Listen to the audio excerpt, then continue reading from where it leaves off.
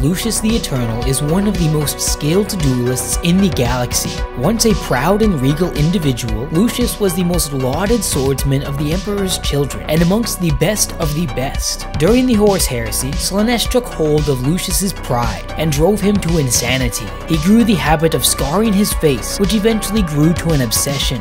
Perhaps one of the most terrifying facts about the swordsman is that he is virtually immortal. When one defeats Lucius in combat and kills him, they will inevitably have their own soul and body taken by the duelist. If the one to kill Lucius takes even a smidgen of pride in the act, the champion of Slaanesh will take advantage of this and seize their soul.